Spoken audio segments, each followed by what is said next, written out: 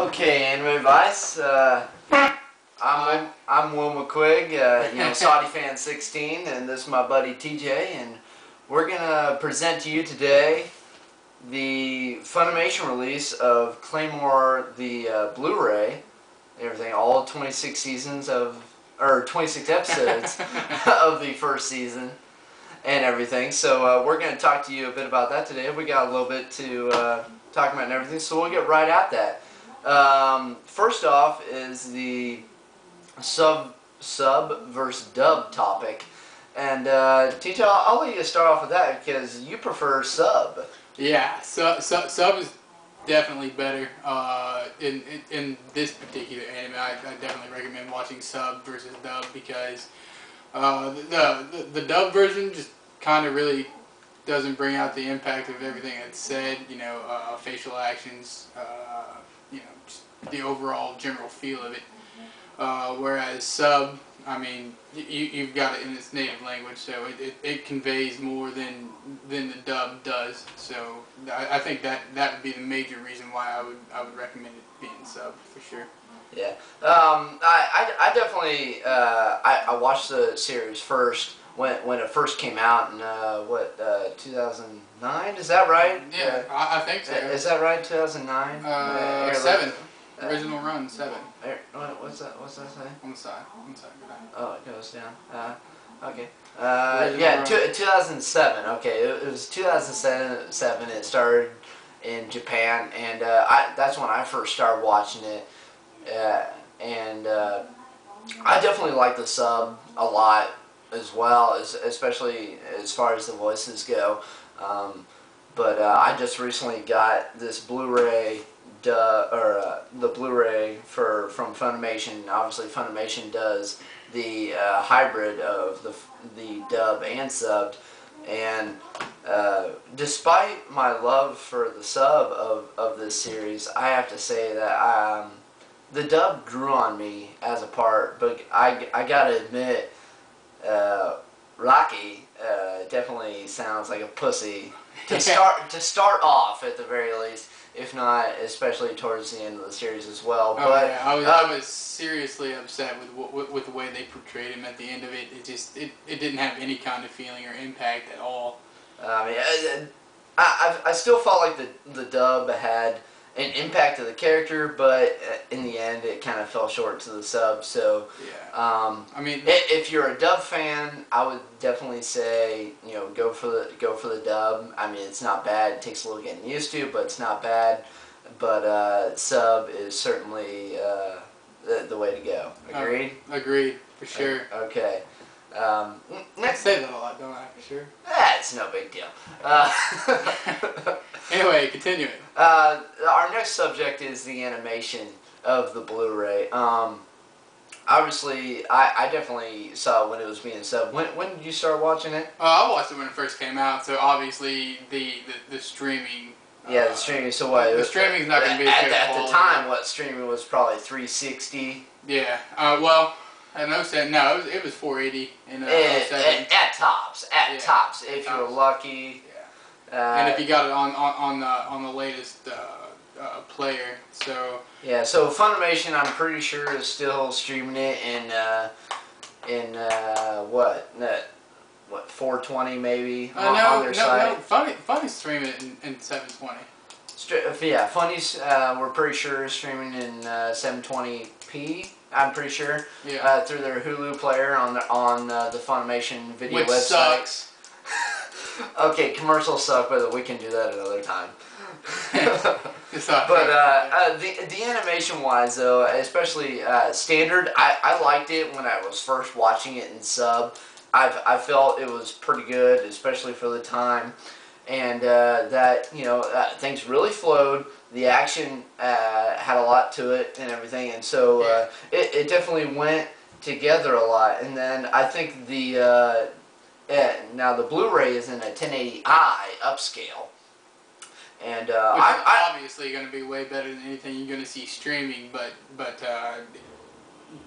I mean, it's still one of the best ones out there in the best quality that's streaming. I've watched a lot of anime most of it's streaming, so I feel pretty confident saying that it's definitely one of the best ones out there that's been kept the original way it's supposed to be seen. So yeah, and I'd say Funimation did a pretty good job with the upscale. I know a lot of people have problems with comparing the original streams and airings with the Blu-ray upscales, and I know that Funimation does the primary contribution to Blu-ray upscales.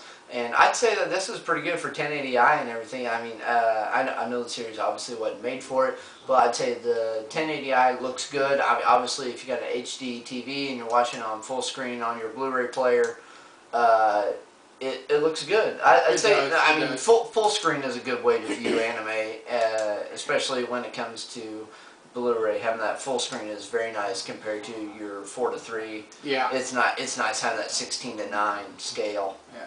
And that's widescale. That's widescreen, by the way. Yeah. 16 by 9. Yeah, see, I know. 16:9 is always good. Next up, I want to talk about characters. Obviously, first off, you got Claire. Claire is, a Claymore who's sitting there and just trying to right the wrongs, but she works for an organization that wants to eliminate the Yoma and everything, and she picks up a little boy, all that shit. And so, I mean, she technically, at the base of it, Claire wants revenge. Yeah, because she was a lonesome child. She got picked up by another Claymore when she was a child. And got real close to her. And she was killed by a Claymore who went past her limit. Yep. And so she wasn't able to come back, and so. Well, because she got beheaded. She got beheaded. Sometimes that's a little hard to come back from. Well, yeah, sometimes I can see it. Yeah. Anyway, but Claire's definitely, obviously, she's gonna be the protagonist for it, so she's obviously got a strong character, but. There's definitely times where I think she could have a stronger character. Yeah, I mean, I definitly agree. Yeah, I mean, her character grows a little weaker towards the middle of the series, I'd say. And sometimes there are some parts where she's just got too big of a character. She's got too much. I mean, the animation tried to deal her up as a very massive character, where it's like bam, bam, bam, bam, bam, bam, bitch, I'm a badass motherfucking bitch, and, this is how shit's gonna be. It doesn't quite end up, I mean, it's like that, but yeah, it doesn't quite end up so, and so, her character gets up... I'd call it a fail. Not a fail, obviously. I'd say... It's a fail. A slightly overthrown. Slightly overthrown attempt. Still a fail. yeah. That's why we're here for opinions. Yep. But no, I think overall they did it all right with her. Like I said, sometimes too strong, sometimes too weak. Yeah. Rocky, as generally I've liked to say, especially from the dub. He's a little kid that gets picked up by Claire. He's a lot like Claire when she was a child, getting picked up by her mentor. He's just a little shit. He's just a little pussy. Yeah. His brother gets eaten by Yoma, so does his whole family. family. So, he just tries to go along with her because she shows him a little bit of compassion. Yeah. And so he wants somewhere to belong. Yeah. And the only reason why Claire decided to take him along in the first place was because he was cast out of his village for being related to the person that was, the Yoma. Yeah, and so, that's where the connection rolls in. That's primarily where the story rolls around. And so, he tries to go along with her. He wants to be strong. He wants to be the man, Yeah, he wants to be right there for her, taking care of things, even though she's a Claymore and she's powerful and is able to fight these monsters called Yoma. It's a difficult task for an ordinary human such as Lucky. But he does accomplish it in the manga. Yeah. That is very true. So you can look forward to that. He compensates in the manga, so we'll get that. We'll get to that in a minute. The story, we got to talk about. I know we jumped to the characters, but the story.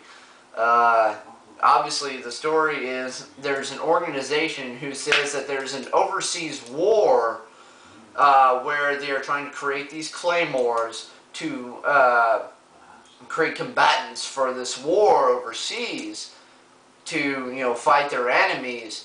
And what it is they found out that men are not very good suitors for the Claymore ability. No, they have a bigger ego, which in turn fuels the transformation and the release of their power. And to combat that, they originally just did it to. They put women in because they were less excessive in their use of abilities. They knew better of their limits, as they say. Yeah. And really, you could say there's a good connection of the use of Yoma powers in connection with the anime and, I guess, comic book / manga of Witchblade.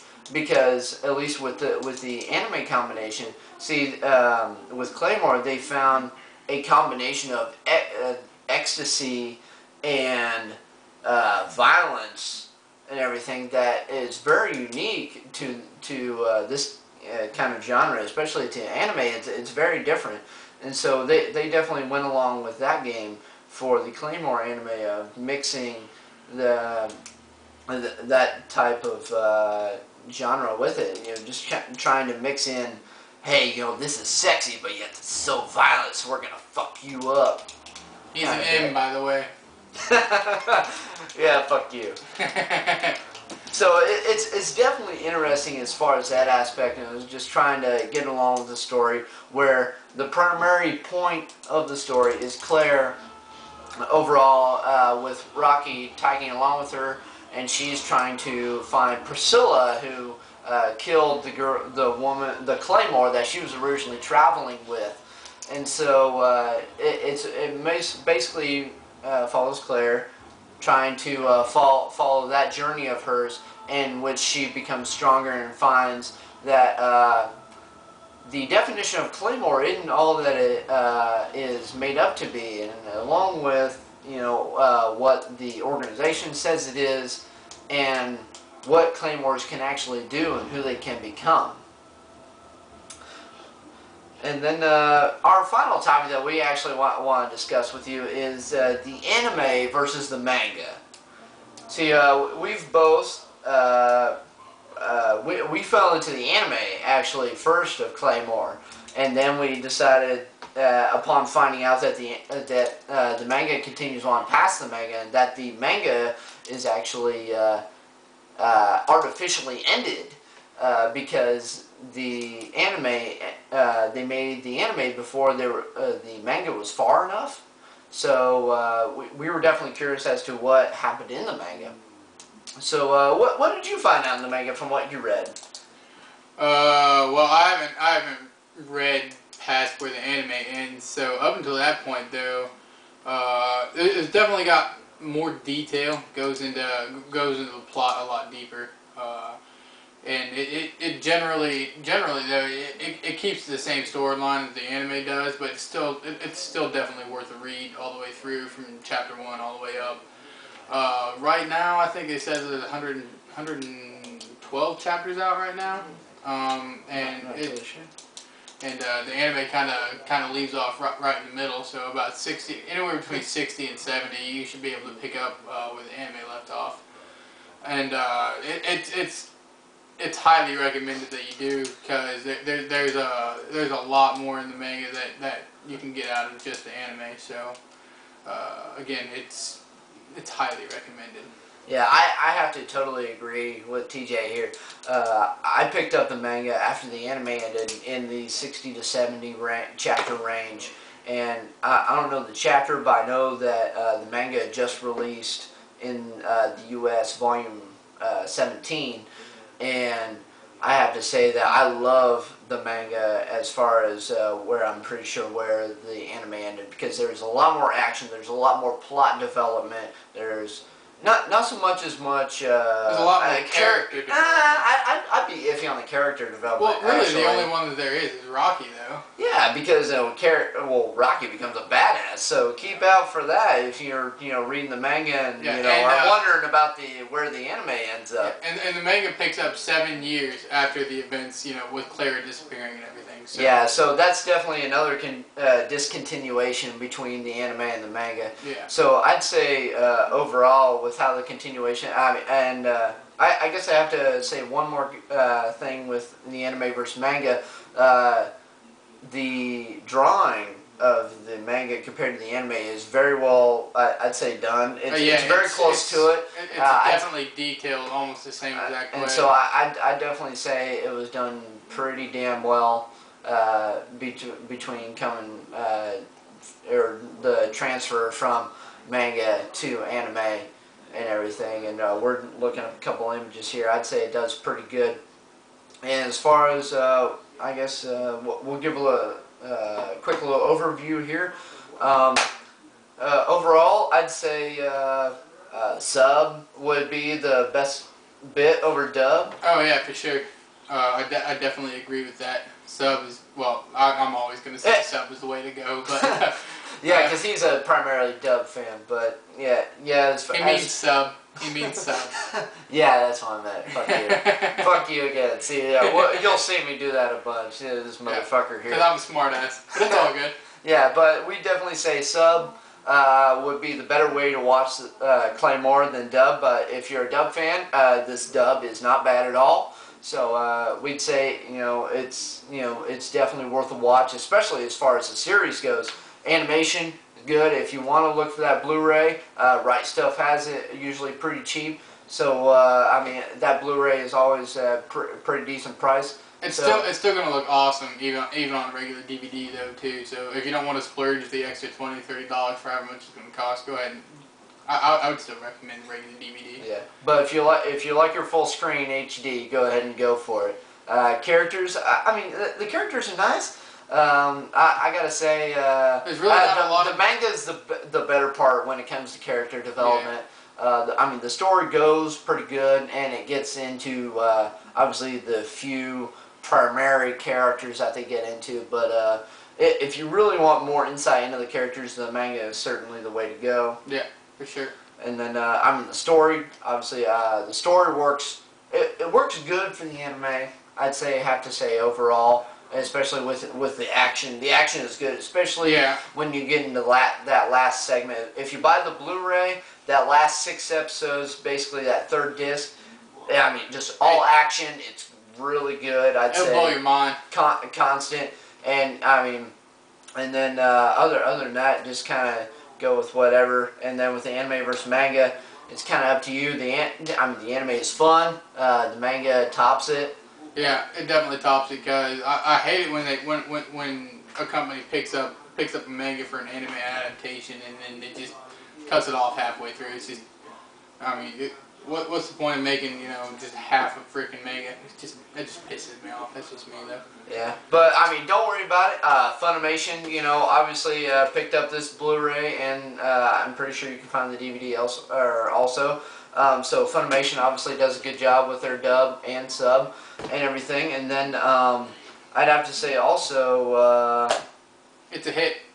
Yeah, I mean, it's a nice hit too. So keep an eye on it. I know it's a few years old, but keep an eye on it and everything. And other than that, we'll see you next time. Peace. This is Dunce.